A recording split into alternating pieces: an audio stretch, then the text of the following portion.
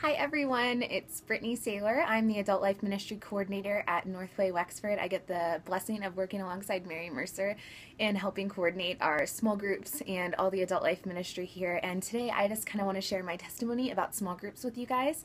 I have been greatly impacted by small groups at Northway, and so I wanted to talk to you guys a little bit and share just a little bit of encouragement. I know that leading a small group is no small task, and so I want to come alongside you guys and just encourage you as you lead your groups, as you shepherd our community. And so a little bit of background about me for those of you who don't know. I grew up in the church. I am a Yinzer through and through. I spent most of my time at Allegheny Center Alliance Church in the north side of Pittsburgh and was there from the time I was in kindergarten till the time I graduated college. And so I was really blessed by their kids ministry, their youth groups, and helped lead their kids camps during the summer. And just the Lord was continually drawing me to him during that time, and through Pastor Rock's sermons. And my mom and stepfather are just incredible believers and came alongside me for that spiritual journey. And so I went to Grove City College, studied sociology and communications, and when I graduated, I came back to church with my parents and just realized that I didn't really fit in. There wasn't a young adult ministry, and so someone said, you should really check out Northway Oakland. It's a great church. There's a lot of young professionals. We just think you'd fit in there. And so I went, and my first weekend was a small group connect. And so I met this girl who later became my roommate for the next 3 years. And that weekend we just met, we connected, we were sitting next to each other, and she said, hey, do you want to join a small group with me? And I thought, I don't know. I mean, I don't even know if I'm going to go to this church full time, but it was Small Group Connect. They really sold it on stage, and I thought, yeah, okay, like it seems like the right thing to do. And so we ended up joining this small group that was mixed young adults, so guys and girls, and it was definitely one of the most impactful parts of my spiritual journey. And so joined this group, became connected to a lot of people, and just grew in my relationship with the Lord. I began serving regularly. I began developing deep relationships with girls in that group who are now, there's actually 3 of them who are my best friends to this day. I call them my squad, and so they are my girls who I go to for spiritual encouragement, advice. When I'm dealing with hard times, they're just girls that I know I can depend on, my ride or die people. And so during that time, the small group leader came up to me and she said, Britt, I think you'd be a really good small group leader, and I want you to think about it. Just really pray about it.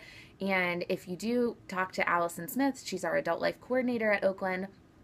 And so I was so overwhelmed, just very humbled that she would approach me and ask me to do this. And so I prayed about it and just really felt the Lord giving me a green light and saying, go, I think this is where you are supposed to be. And so during this time, I signed up to be a small group leader, and at the Fall Small Group Connect, I launched a college girls small group. And so we met on Sunday evenings after church, after the 5 p.m. service at Oakland. And I just want to encourage you guys, because I think my experience is so typical, but we don't like to share it, because as small group leaders, I know for me, I wanted everyone to think I had it all together and that my group was perfect and we weren't dealing with anything. But that's so not normal, right? Like your first couple months of small group can be really hard. And so my first 3 months of small group were so difficult. And during that time, I just thought, God, this cannot be where you want me, because this does not seem fun. And I don't feel like anyone is growing in you. And I just really don't want to do this. And so I had gotten these girls, and they did not talk. I mean, girls talk all the time. Obviously, as you can tell, I love to talk. And it was a struggle for us to meet for an hour, because they just they weren't comfortable with each other. They didn't contribute or get vulnerable. And so just continued with it. I just was like, Lord, I know that you've called me here. You haven't let me go from this place, and I want to be faithful to this call that you have on my life to lead this group of girls. And so we were digging into the Word. We were doing good studies and praying for these girls, but still it was a slow process.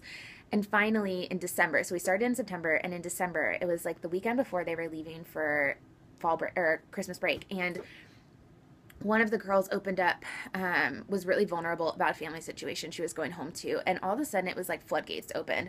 Every girl then started contributing and saying, oh, I have family issues too, or this is how I deal with it, and this is how I feel like the Lord has broken through that in my life. And when we came back from break in January, it was hard to get those girls to leave my apartment in under 2 hours, because all of a sudden this share time had grown, and it was just an incredible experience. And so for the next 3 years, I walked alongside these girls and walked through things like alcohol addiction, abusive relationships, etc. I mean, just crazy stuff that was going on. But because I kept with it, because I just trusted that the Lord had called me to this place and these girls, He opened up these avenues where I was just able to pour into them, where I was able to learn from them, and where God came alongside all of us and really drew us into Him, and all of our relationships with Him became more intimate. And so, even to this day, our group hasn't met for 2 years because the girls graduated college and was able to celebrate that with them. But now they're in the real world. They're in their master's programs. They are working, and they still come to me this day and talk about how much they miss our small group, how much that group had an impact on them. And now a lot of them are actually leading small groups, and they say, you know, you showed me that this was possible and that I could do it, and you poured into my life and loved on me in a way that gave me the confidence to know that I could do this with the Lord's help. And so I just want to encourage you guys, don't lose hope. If your group is in a rough season, just continue with it. We are always here to help you. We're always praying for you. And if you ever need anything, please don't hesitate to reach out. Love you guys so much. Hope you have an awesome day.